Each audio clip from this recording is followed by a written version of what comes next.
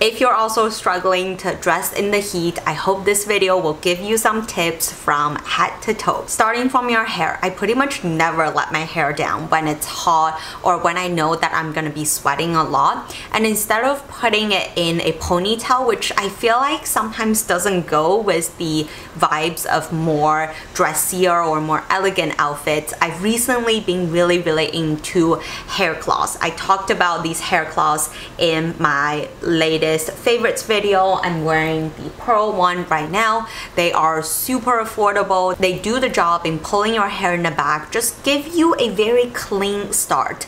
I think the key with dressing in the heat is you need to feel clean and cool and chic to almost giving off that cool vibe, like quite literally, but also from a fashion sense as well. Carrying on with the clean look, I always have some sort of watery moisturizer. So this is the Neutrogena Hydro Boost. I've gone through truly countless bottles of this. It just has the best watery texture. It is just so lightweight, easily absorbed by your skin, and it really works well with your light makeup, especially during the summertime. You just don't want your face to feel like there are a lot of products piling on top. So in terms of my base, I've also talked about this in my favorites video. Just go for some really simple concealer. I have the Glossier Stretch Concealer. Many days I just use this concealer to somewhat fix the discoloration. I don't even mind if, you know, you can see the pimple spot here or some of the hyperpigmentation. This stretch concealer really gives you that no makeup effect. Last beauty item I'll talk about is something like a multi-use lip and cheek product. So this is from Bloom Effect. Again, mentioned it in my favorites video. This is their Tulip Tint in the shade Crispa Coral. It has a really balmy consistency. I'm actually wearing it on my cheeks right now. It's subtle, but it's also buildable. You can also apply it on your lips. So I really love the 2-in-1 effect of this product. Again, you can go really minimum with just a simple concealer and a blush/lip product, and you're pretty much good to go. In terms of outfits, I would recommend going for breathable materials like linen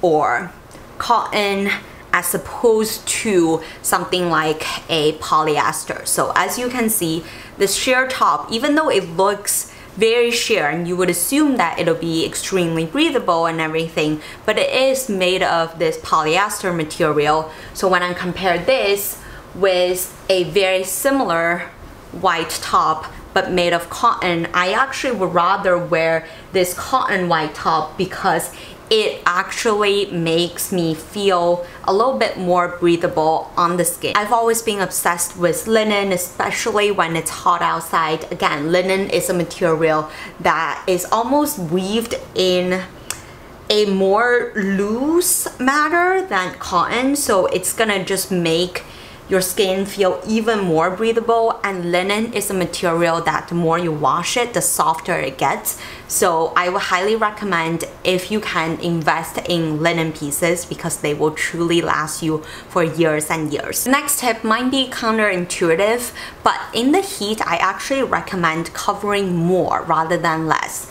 So using something like a very long, loose linen pants versus your denim shorts is actually going to protect you from the heat because it gives you the coverage so your skin isn't exposed under the sun, under the heat, but it's also loose enough that your skin can still breathe, especially in breathable material like linen. Another example is comparing something like a tank top versus a more loose fitted oversized t-shirt. Even though this t-shirt has more fabric than the tank top, by the way, I love them both, they're both from H&M.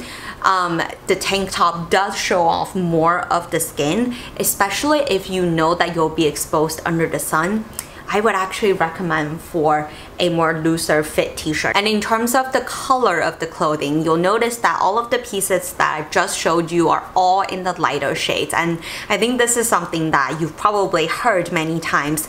Go for something that is lighter shade versus a darker shade like black, because darker colors attract the heat. So if you are walking under the sun, you will actually feel hotter wearing a black t-shirt versus a light colored t-shirt. The next tip is my favorite, which is to find clothing that allow you to go braless. I don't know if you can tell, but I'm not wearing a bra right now, and I've actually talked about specific tricks to look for when it comes to finding pieces that don't require a bra. So something with ruching in the front will be really helpful in just concealing. And the benefit of this is essentially you are reducing another layer of clothing when it's really hot. I don't like wearing bras in general, and especially when it's super hot, it just does not make sense to me. I literally pulled this from my wash, but this is my favorite piece, gifted to me by Helera. I've actually talked a lot about Helera pieces in my past videos. They just have the best, most functional yet stylish clothing. So pretty much all of my pieces from Helera have built-in bra pads, and that just reduce that other layer of bra. And also the material of this particular dress from Helera, it pretty much has a cooling effect. So if you can, look for materials that almost have a cooling effect. Uniqlo also sells sun blocking kind of zip up hoodies. So look for materials that will either keep your skin cool or help prevent the sun damage. In terms of accessories, I think the no-brainer is to wear a hat. And I used to hate bucket hats, but ever since I got this one from Primark, I just really love how cute it is. I mean, I'm wearing a hair cloth, so you can't see. I can't even put it on fully on my head, but it makes me look cute and also helps block the sun. And my current favorite is actually this one that I got from Amazon. It's kind of like a hiking hat in the sense that there is mesh lining to help reduce the sweat.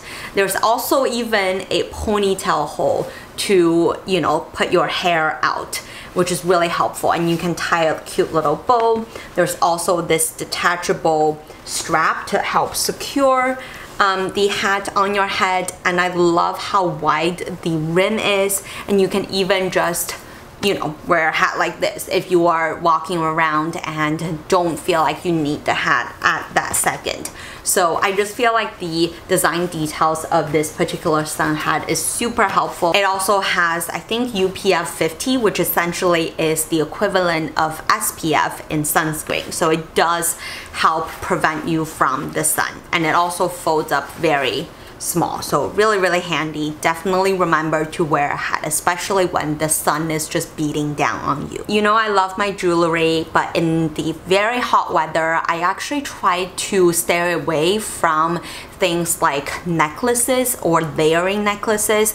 First of all, if you wear gold vermeil or gold plated necklaces, they will tarnish if you sweat a lot. So I just stop wearing them in the hot summer days. But you can still accessorize with your earrings because they're not really touching any part of your skin but the piercing part. So they don't really add additional heat, but they make your outfit look still very put together. You don't have to sacrifice style to keep yourself from the heat. I also love that even with the beaded detail, it almost feels a bit more summery and cooling. And don't forget your handbags, because even though your handbags aren't directly touching your skin, I feel like when you're wearing something like a nylon handbag or a rope detail or canvasy handbag, it just visually makes your outfit look a bit more cooling.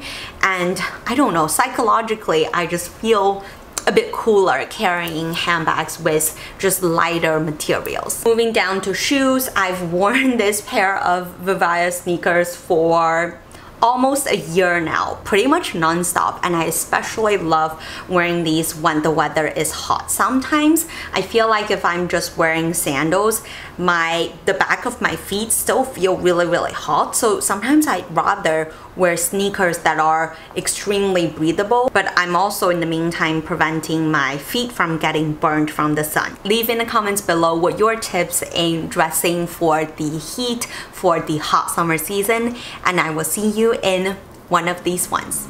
Bye!